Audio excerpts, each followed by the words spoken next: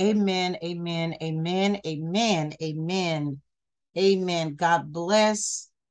Amen. In the precious name of Jesus. Amen. We're here for a special edition, is what God gave me. It's a special edition about exposing Satan. First, as an individual, and second, as the body of Christ.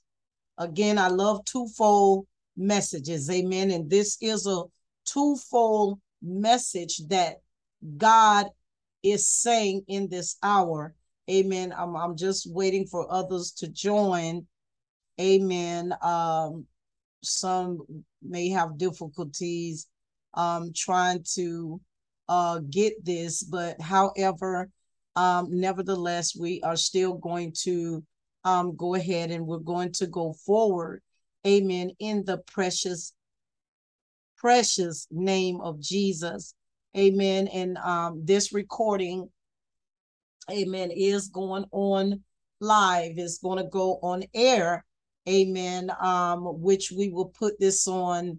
It will be on YouTube. It will be on Facebook.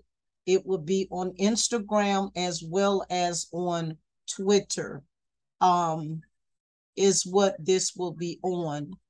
And basically it's about exposing Satan, or better yet, exposing our enemy. We have an enemy, and I'm not, this is just something I'm saying right now. But it's all part of one. We do have an enemy. Okay.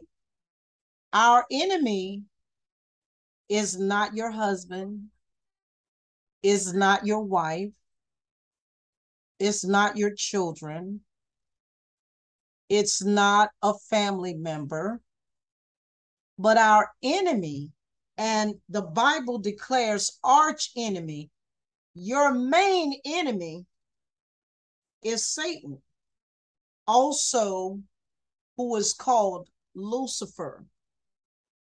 That is our enemy. The enemy has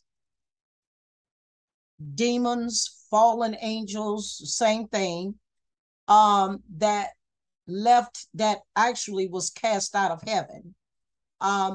When they hit earth, they became fallen angels, also known as demons. And there are a lot of demons in this world, and they basically live inside of our human body. Amen. They actually live in our human body. I just thank God for what God is doing in this hour. I'm just so excited. I had to just pause this because basically I'm just praising God on the inside for what he is doing and the things that he is showing. Amen. In this hour. Amen. And I'm going to talk a little bit about, let me see, I think someone is trying to come on here. I done knocked myself out the box. Amen. Let's see here. And amen, I'm still learning this thing. Amen, myself here. Just bear with me a moment. Amen. I'm basically trying to see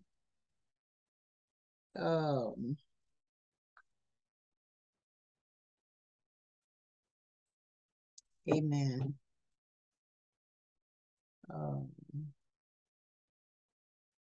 Just bear with me, because with this technology, I'm kind of new myself in this technology here. Look like something is going on here. Amen. But they'll catch up, and I'll pause at any given time, and we'll go ahead and bring in the others. Amen. That will tune in. And like I said, if not, then this is being recorded. Amen. And it will go throughout on social media. But this is very important,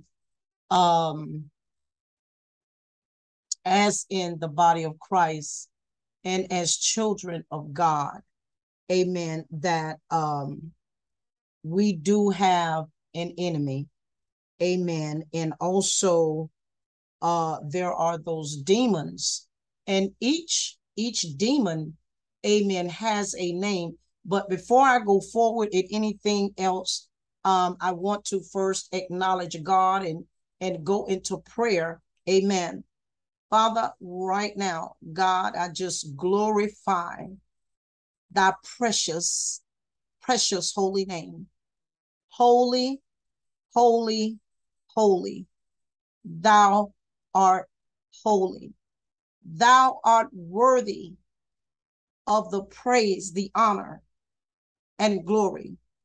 Thou art the creator of heaven and earth and the sea and all of them that is therein.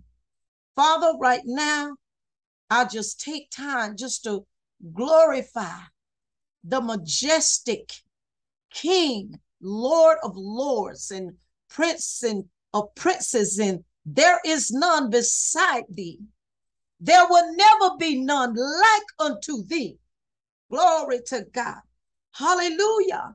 Praise ye thy name. Glory to God. And Father, anything that we have done, anything that we have said that was not right in thy sight nor pleasant in thine ears, God, that you will forgive us, bring it to our knowledge, that we may humble and that we may repent.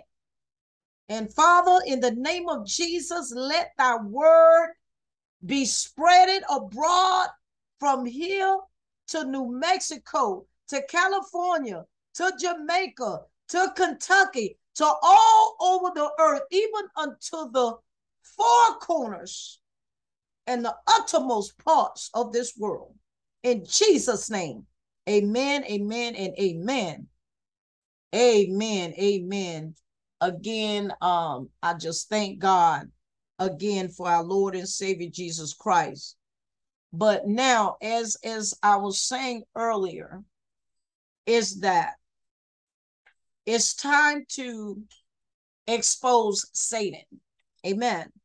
Now, also exposing our enemy. Now, it is written in Jeremiah, the 1st chapter and the 5th verse, and I want you all to write this down. Jeremiah, the 1st chapter, the 5th verse. God formed us and knew who we was while we was yet still in our mother's womb. He had already appointed, anointed, and ordained us while we were yet in our mother's womb. Uh-oh, I done hit a little something. Uh-oh, I done did it again. Just bear with me. Amen. I'm still learning this technology here. So now that we understand where we are in God,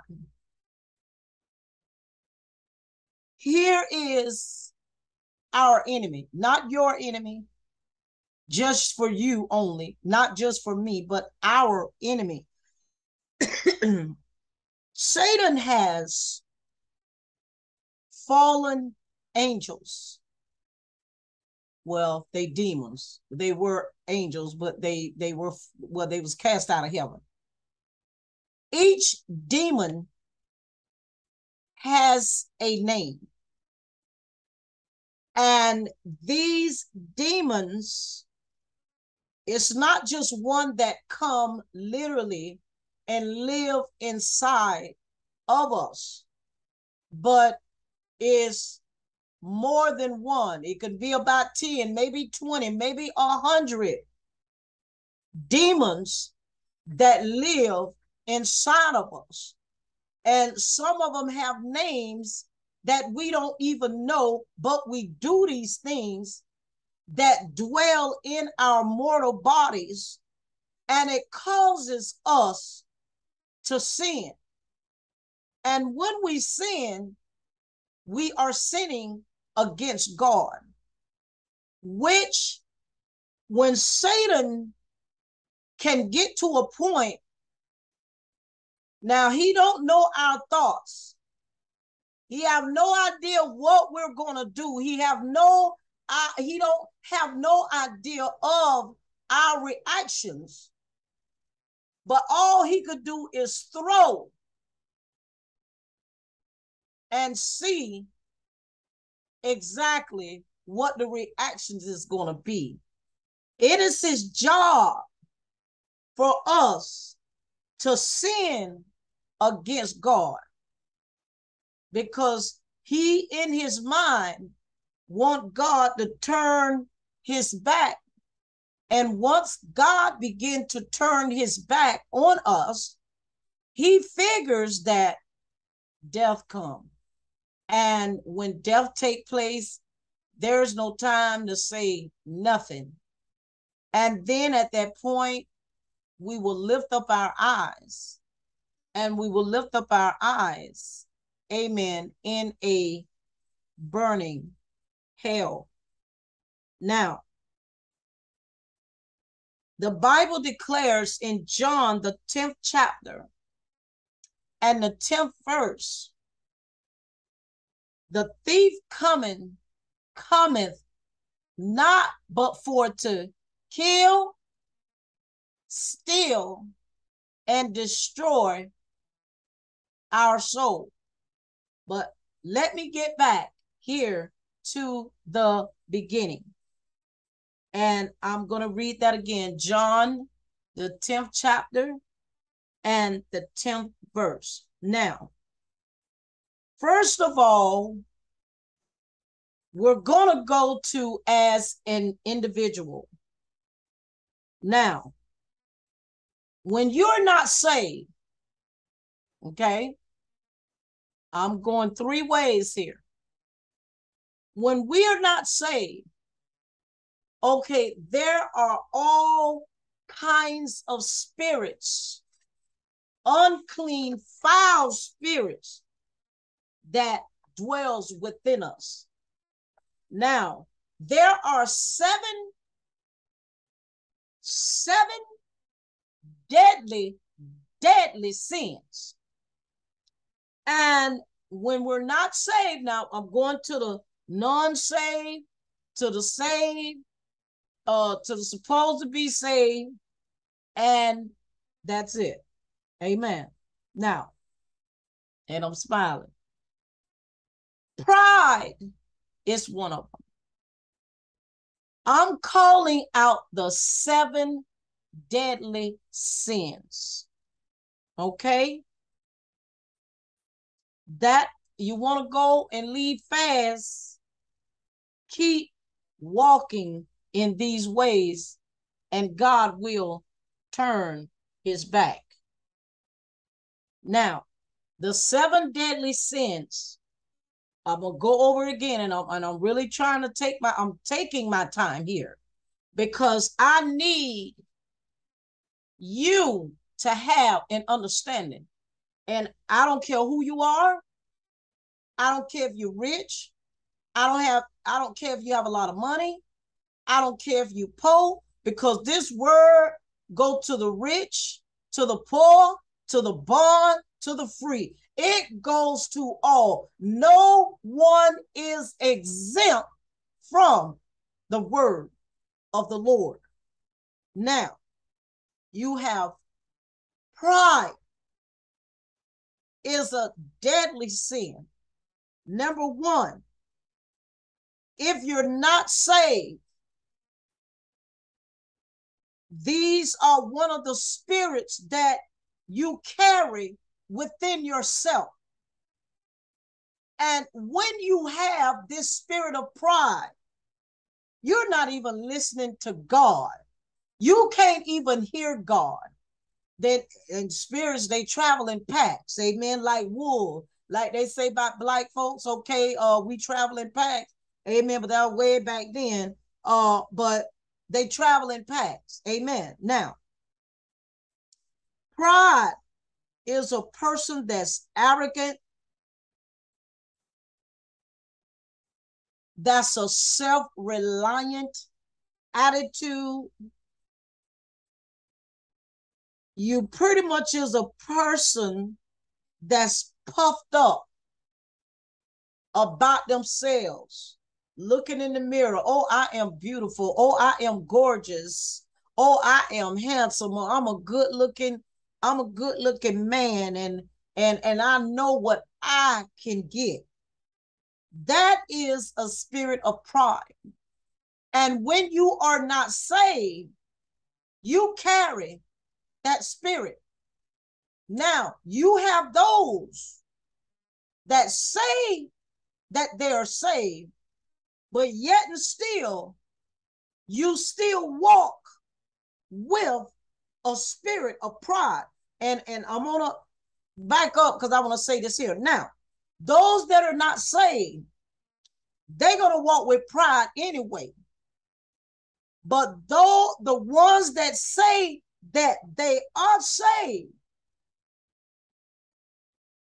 and still walk with pride, you only have a form of godliness, because you can pray, because you can say hallelujah, and just because you can say in the name of Jesus, that does not make you right with God, because you still have that spirit of pride.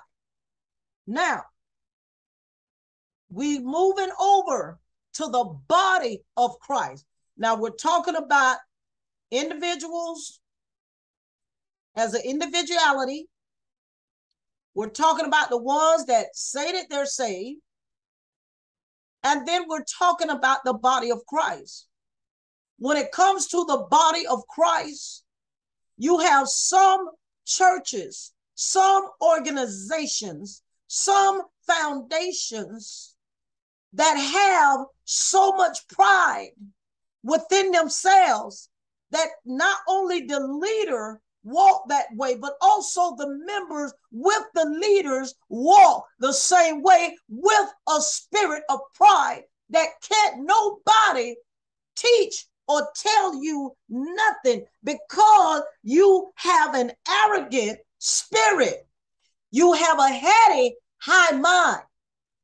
This is to the body of Christ. And this is why one of the reasons that we can't join hands and see ourselves as the body of Christ.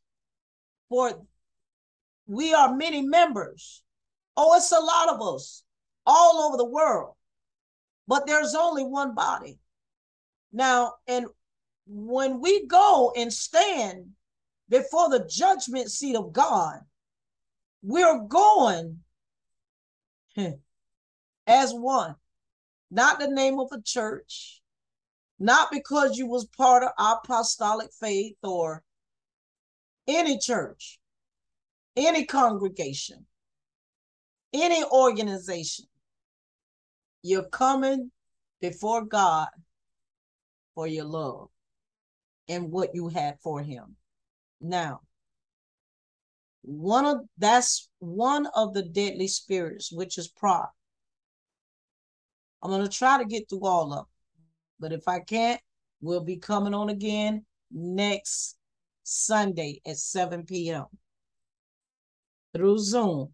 And preferably, Lord's will, we're going to have some other pastors, evangelists. I mean, if you have that ministerial call on your life, then yes, we will call you, because you have a job in the kingdom. And that job in the kingdom is to snatch souls out of the fire. People is going to hell. They are dying and they're going to hell every day. Then I don't know God is a merciful God because, well, I do know warning comes before destruction, but there is no laborers out here for the harvest to have enough love to preach the gospel anymore. I'm going to get to the next one because I'm almost finna jump ahead of myself. Now, covetousness. That is a second deadly sin to have in you. Covetousness. Want what somebody else got. Either their husband, their wife. You covet someone's lifestyle. You're not happy with yours, so you want to cover a lifestyle of someone else. You want to be like someone else. You want to have the attributes of someone else. So this is more of covetousness, which is the second deadly sin that is in the word of the Lord. Now, you're a sinner, you have that spirit. And I will say, if you have any of these spirits, and you know you do, listen, you know what you have and what you don't have. It's time to repent and ask God to forgive you. Now, not only is it within the sinner as being a sinner, but it goes on. You have those that say that they're saved. They'll sing in the choir. They'll shake the pastor's hand. They'll cut a rug. They'll sing like a canary. But at the same time, on the inside, they covet. They have that spirit. They want to be able to preach like somebody else.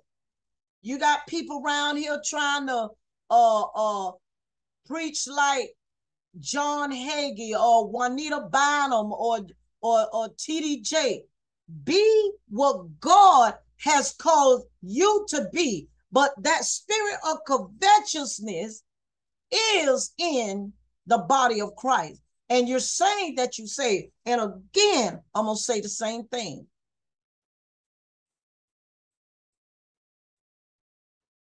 You could sing, you could preach, you could even lay hands on the sick as being in the body of Christ. But if you don't have that love, then you are of your father, the devil.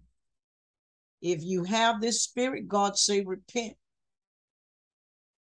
Because each one of us has a special gift from God. There's no time for that. Now I'm going to tell you what comes with covetousness, but it's not part of the 7 deadly sins. But I told you they come in packs. If you covet, jealousy come with covet. Can you imagine how many demons that live within us? And jealousy come with covetousness, because if you covet over what somebody else got, you got a spirit of jealous. You got a spirit of anger. You got a spirit of strife. You got a spirit of malice. And there's plenty more. That's just a few that I named, but I'm calling the 7 deadly sins. Now, it's also in the body of Christ. You have leaders want to be a pimp in the pulpit. Okay? They had those ways in the world, and they want to be high. They want to be mighty. They want the limelight. They want the Jerry curl. They want the expensive cologne and perfume, because they covet what somebody else has got. They want a big church. They want a large congregation. They want to try to be a copycat. And also with covetousness is jealousy, envy, strife, and malice. And this is what's going on in the body of Christ. But if we learn how to come together and do this number and join together and don't be so, whew, how can I say it, Lord? We want these earthly things. We yearn these earthly things rather than the things of God. See, once we start yearning the things of God, these earthly things won't bother us and come in our way. Now listen, you have the world killing each other today. You got the young boys out there, if they feel like one is making more money than the other are, then pop, you're pop, because they want to get you out of the way. So this is the same scenario going on in the body of Christ. We won't come together because we think somebody gonna come and take our member. Listen, what God has for you, what's meant for you is gonna be for you. If you know God, then you should not feel about somebody coming in. Somebody could preach better. What are they coming in to take anybody, amen, out of your fold? Because what's for you is for you. What's for the next person is for the next person. Now, covetousness, covet, the same thing. Now, we have lust. You can go into Matthew, the 5th chapter, and the 28th verse. Lust. Lust is one of the 7 deadly sins. As a matter of fact, it's the 3rd deadly sin. Now you're not saved. You have a spirit of lust. You're a woman and want to bend over for every man that you see. You want to show your body. You want to show your hips because you want some man to look and lust after you because you lust after the man. And that's vice versa with a man. Amen. Lust. Lusting for money. I mean, just lusting for material things. And lust is more less like on a fornication or adultery, because those spirits will follow lust. Okay. It's not in here as the 7 deadly sins with the adultery and fornication, but it goes with lust. But the deadly sin is lust.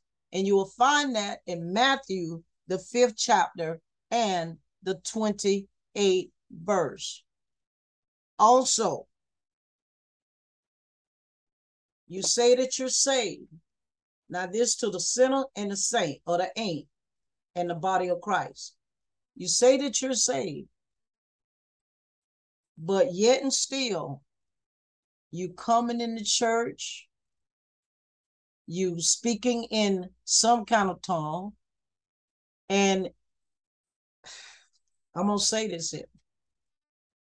I don't know why people want to come inside the house of God and they want to speak in tongue for this long time and they ain't got no interpretation. But let me give you a teaching real quick. Anytime someone speak in a tongue, let it be 1 or 2 words to himself. But when tongue speaking is going on in the body of Christ, there should be an interpreter, or some have the gift where they could speak in tongues and God give that person themselves the interpretation. But if not, that other person should be able to interpretate. Speaking in that unknown tongue. And when that person interpretate, God always speak to the body of Christ. Amen. He lets us know there's sin in the camp and his arms is open. Get it right. Amen. Now, but you're saying that you're saved, and you have lust in your heart. And the Bible declares that when a man or woman lusts after each other, or you could look at a man and just start lusting after him, if you marry, you done committed adultery already. You didn't have to do the act, but you committed adultery already because it was in your heart. And that's vice versa. And you're saying that you're saved. Now, throughout the body of Christ, leaders have allowed such things to come in the pulpit. Women and young ladies can't even come in the church humble anymore to surrender their soul to God, because the pastor's rubbing their hand and want to see them after church. Other women or other women and have babies. It's nothing but lust that's going on in the body of Christ. If we're able to join hands like this here and go out in the street and the highways and byways and compel as a unit, we won't have time for that deadly sin right now. The next one is anger. Anger, Ephesians, the 4th chapter, the 31st to the 32nd verse. Anger. Anger, you're not saved, and you're going to have that spirit of anger in you. Anger also brings bitterness with it. Bitterness is going to bring hurt with him. Hurt is also going to bring unforgiveness with him. Now you have just those, and there's many more that goes with anger, but anger is a deadly sin. You say that you're saved, this to the saint. You say that you saved and love God, but you can't forgive somebody or something that happened to you 20 years ago or 5 years ago. You still holding on to it instead of walking in victory. Then I hear so many say, oh, I can forgive, honey, but I can't forget. Well, you got issues. Because God definitely take our sin and cast it in the sea of forgetfulness, and we supposed to be just like him. Okay? Now, you have the body of Christ. In the body, a reason why we can't come together as one is because we have anger in our heart. We don't want to fellowship, but with certain people that we know. Oh, I ain't no fellowship with nobody but sister D and they church, and I'm just gonna fellowship with Brother John or Pastor John and him and his fellowship. I don't know the rest of y'all. I don't want to be part of y'all because y'all just ain't right. You have anger in your heart, and anger bring along the rest of them. And that's within the body of Christ. I'm going to do one more because I don't want to be long, and next Sunday we're going to continue at 7 p.m. The next one is gluttony. Proverbs, the 23rd chapter and the 21st verse. Gluttony is one of the 5th deadly sin. Overeating. Laziness also comes with gluttony, which is a deadly sin, which is slothful, but I get to that. Amen. But all of these spirits work together, but they are 7 deadly sins that some of us walk around here every day with. Gluttony. I hear somebody say, well, I don't eat that much. Well, it's not about natural food. You gluttony. You're drinking beer. You're cursing like a sailor. You full of that. You should be full, because some of y'all out there curse like a sailor. Got a lot of them. I mean, every word come out your mouth, it's a curse word, because you full of it. You gluttony. You done sight in those words, and you know them like the back of your hand. Amen. Drinking, gluttony. You want everything. You want everything in the world. You say and say you love God, but you want everything. You ain't happy. You want the limelight. You might want to be the pastor of the church. If things ain't going your way, you just upset. That's gluttony. That's still wanting what somebody else got. Some of you mad because you're not in a pastoral position. Some of you, and I'm talking about those that are saved now, that's in the body of Christ. God told me to expose Satan, and I am exposing his characteristics.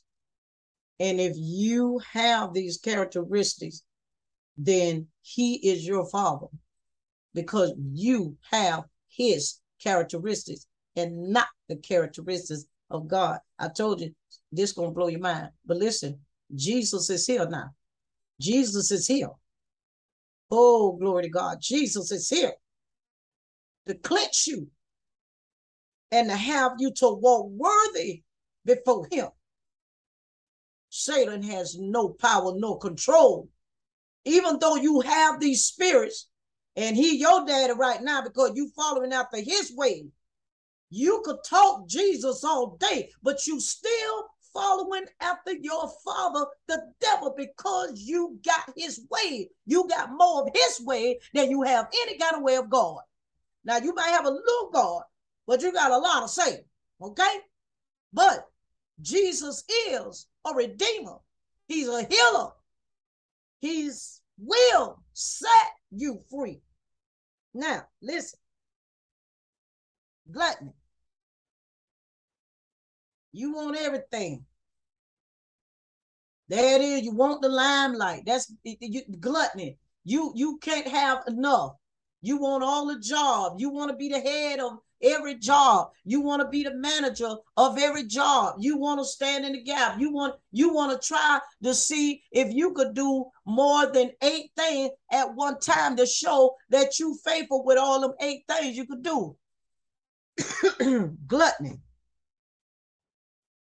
Trying to be a jack of all trades and a master at nothing.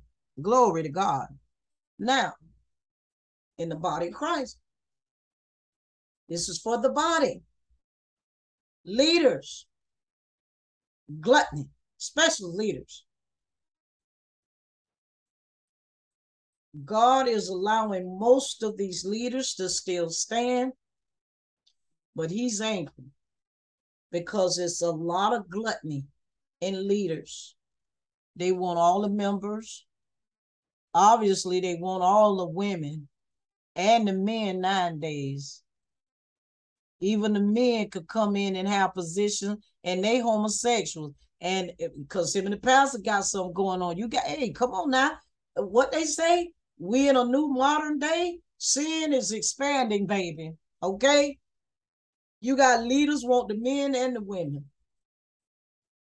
When the young men get a certain age, you better watch these pastors around your young son amen, want the son, they come to my office and come to my quarter at certain time, or I'm going to do some things with the boy and really be doing some things with your son. You better watch that. You better use wisdom. Gluttony. Want all the members. They want all the money. They want all the limelight. They want to look good. They want to dress good. They want to act good.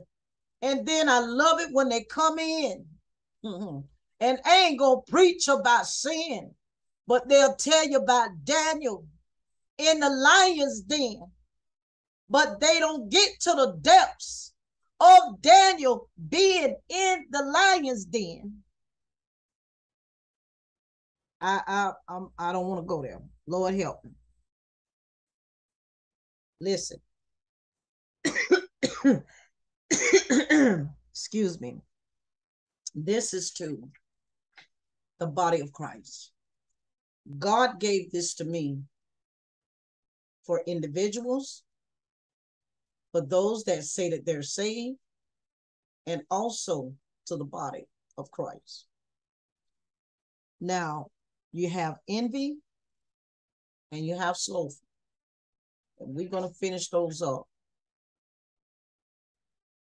next Sunday at 7. We're going to finish up. There's a lot here, and I guarantee you, watch this, join this, and you will become a new creature, because Jesus will come in and deliver you and set you free. Father, we just thank you for your word on tonight. We thank you, God, for helping us see the cunningness of Satan, our enemy. Father, in the name of Jesus. And God, I pray every leader throughout this world, throughout every city, throughout every town, whether they're Baptists, whether they're Methodists, whether they're Lutheran, whether they're AME, whether they're Holiness, whether they're Church of God in Christ, Father, right now, that you bring us together as one, that the walls of denomination and tradition is torn down, that the walls of religion and formality is torn down, and that we do come together as one and reap the harvest. Give us the wisdom, give us the knowledge and the understanding. Help us to reach out one to another to make this change. In Jesus' name, amen, amen, and amen. Glory to God. Amen. I thank God for each of you, and you. Amen. For tuning in. And I tell you, if I didn't have these grandbabies, I would be out there. But unfortunately, I have them. I love them. And everything is basically on God's timing. Amen. I'm not in a hurry. I'm not in a rush. I'm just here. Amen. Waiting on God's timing. And when God's timing is ready, amen, I will be, amen, out there like white is on rice. God bless you. And I love you in the precious name of Jesus. God bless you.